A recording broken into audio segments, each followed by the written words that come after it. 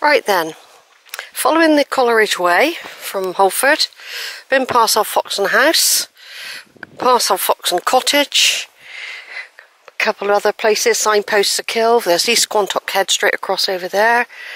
We're carrying on. We should be at the Smith's Combe entrance very soon now.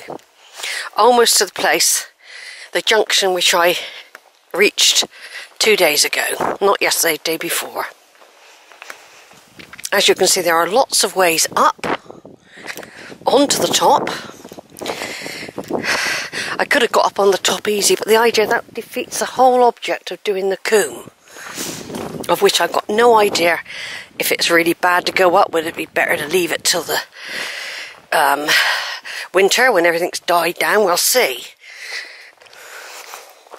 Because if that's the case, I will have to take other action. Because I don't really want to walk through something that is like that. It's got to be a proper path. But of course, sometimes the paths do narrow and get overgrown, you know. So, and if they aren't used very much, I mean, I haven't seen nobody walking at all. I haven't met nobody. I've been out for a couple of hours now. I know I spent time looking around on Foxton House. But,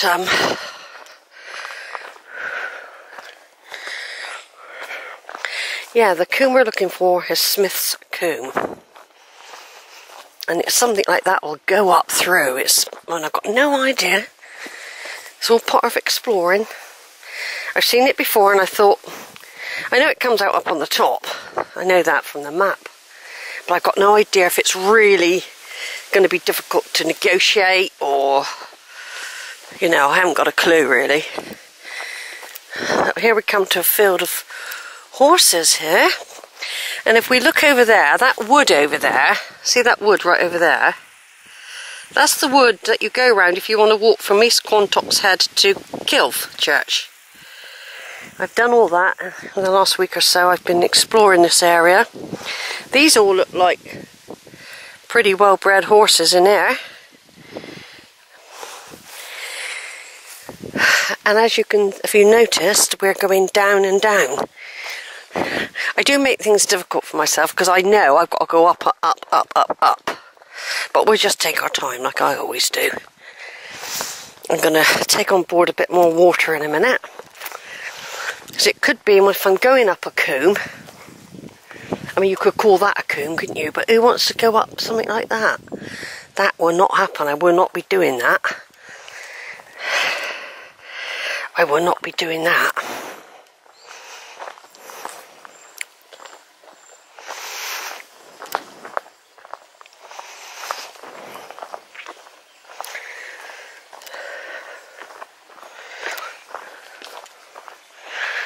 So I'm just showing you a bit of the terrain again.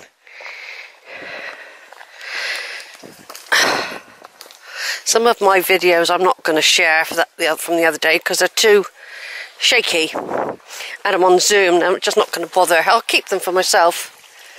So here we got a nice little trickling brook. So there's water getting through somewhere, isn't there?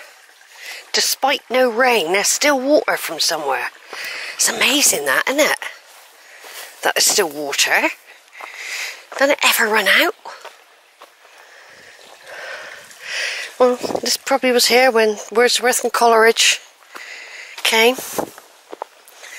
Going down, this is probably the same brook that we see going into, that I crossed the other day, going into, when I was going to Quill, between East Quantocks Head and Quill, I crossed this little stream. And there's also one in East Quantocks Head as well.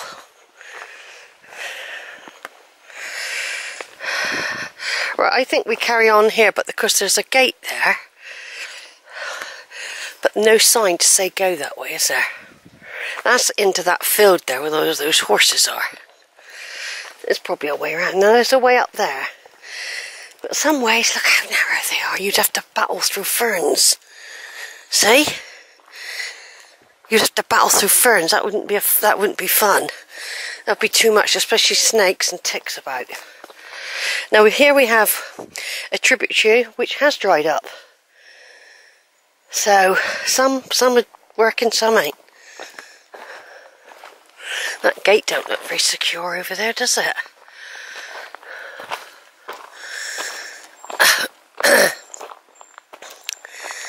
Yeah, that goes. It's not very secure. Those horses, if they felt like it, they could easily get through there, couldn't they?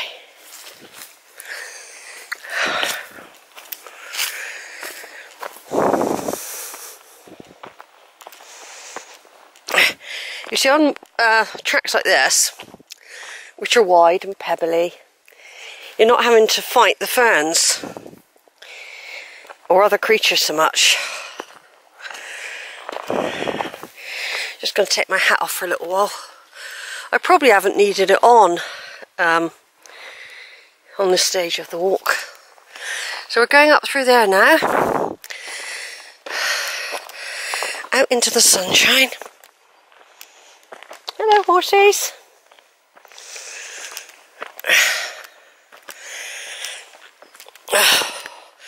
Now, I don't want to walk through lots of ferns. The only thing that's putting me off perhaps doing that combe either is the fear of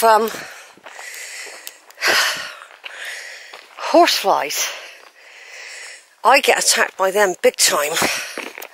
They're really awful. And of course, you know, if I'm going to follow a combe, it could be that might actually be a mistake.